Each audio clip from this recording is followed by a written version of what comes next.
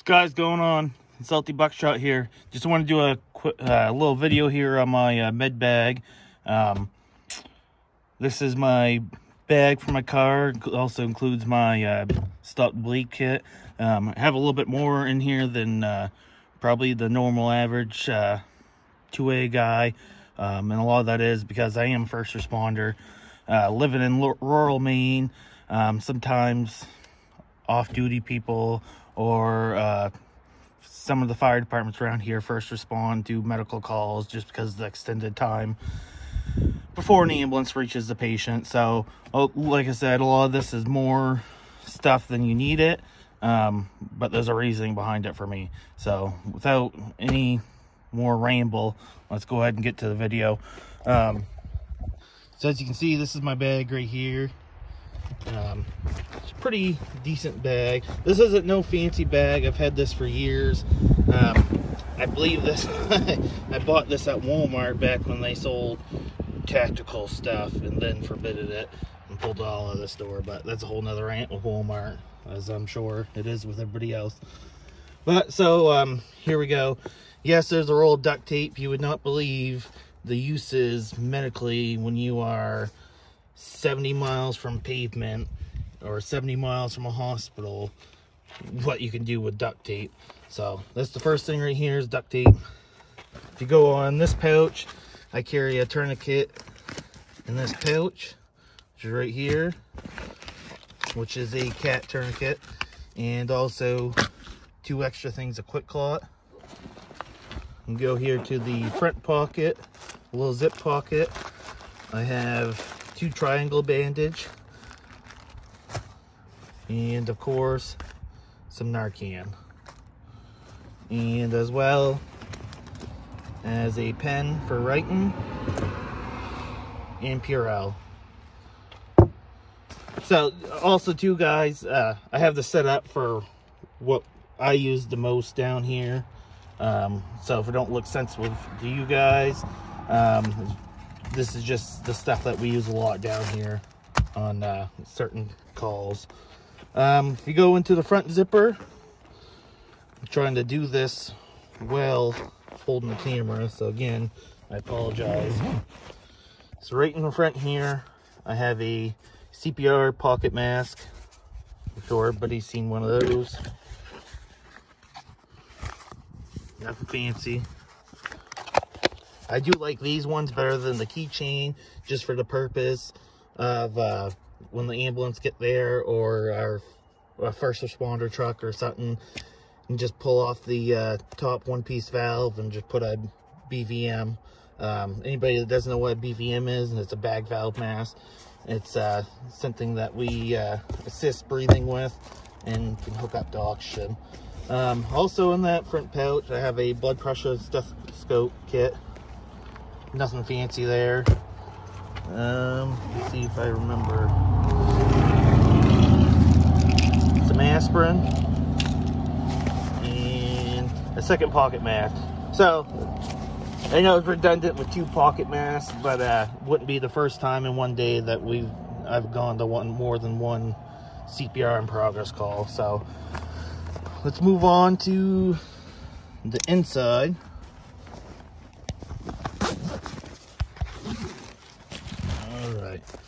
So inside, I have right in here a pen light, a seatbelt cutter with an oxygen tool attached to it, and an assortment of OPAs, oral pharyngeal airways. And then in this next one, it's just going to be the NPAs, nasal pharyngeal airways, assortment of size, and a couple extra of the oral airways that I couldn't get to fit in the other pouch. Hey guys, sorry about the shakiness. Moving on, I have a pretty much a barrier suit, because when we do first respond because of COVID, unfortunately, we have to wear these marshmallow suits. So have that there. Moving on, I have a SAM splint because most of the common things down here are broken limbs in rural Maine. I have a N95 filter mask, as well as this is something too not a lot of people have, but it's a ready heat blanket. Pretty much all you do, it's got a bunch, it's pretty much squared off. This whole blanket's got little squares. What it is just those little hand warmers inside those squares sewn into this, and this is disposable. You pull out of the package, shake the little baggies, and it gets hot. Carry this in here because we do have cold weather most of the time, and I do live on the coast. The water here, even in mid-July, when it's 98 degrees out, the water is still 30 degrees. So this stays in here year-round because it can always be used. Same way with the lakes and that too. Some of them get warmer than others, but if you're in there longer than 30 minutes, the lakes down here, you still can get hypothermia. Also in here, I do have sea collars. There's two different styles. Nothing fancy.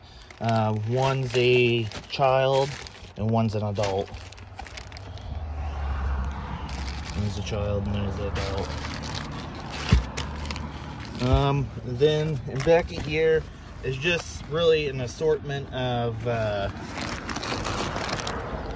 the big 10 by 2.5 trauma dressings. Pretty much trauma dressings, 2x2s and 4x4s all are in back of there. Nothing that nobody's seen. So if we turn that around, this is my Stop the Bleed bag, which again, like I said, well, most of you guys actually might have some of this stuff. So in here I have a little cheapo clip-on a hat or clip-on you headlamp.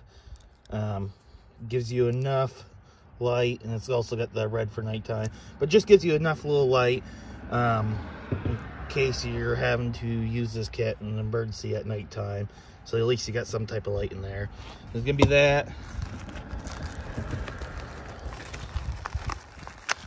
Another cat tourniquet.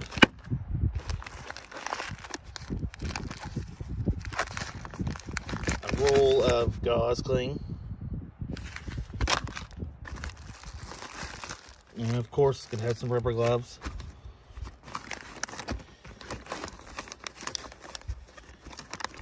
And I have a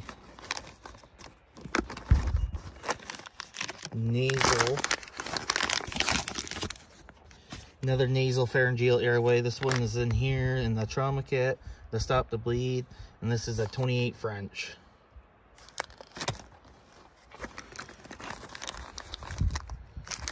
Take that back, I have two in there.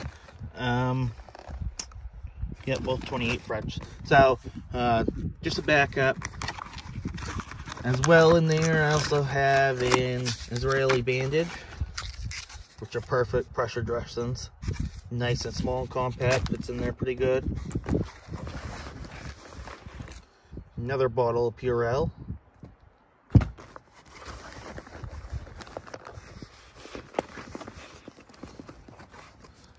Pen, just in case if I need to write something down or mark time on the tourniquet. A North American Arms sorry about that. North American Rescue needle decompression is in there as well.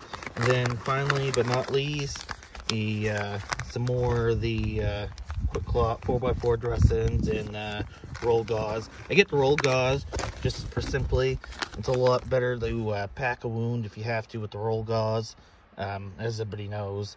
And it's also by Maine EMS policy, the state laws, this is what we can pack with. Not saying we can't, but this is through their guidelines what we can pack a wound with. So well guys, that's pretty much it. That was my med kit. This is in my car all the time, along with the Stop the Bleed kit. Everything's put right together, so if I need it I can just grab it and go. If you haven't already, go ahead and follow me on Instagram, saltybuckshot. all lowercase and together, as well as my YouTube channel, which I haven't been very productive on there lately. Sometimes it's just hard, but you can also go ahead and follow me on YouTube, saltybuckshot as well. Hit the follow button, subscribe, like and comment, please guys. Every little bit helps. Well guys, hope you have a good day. Stay salty and stay safe.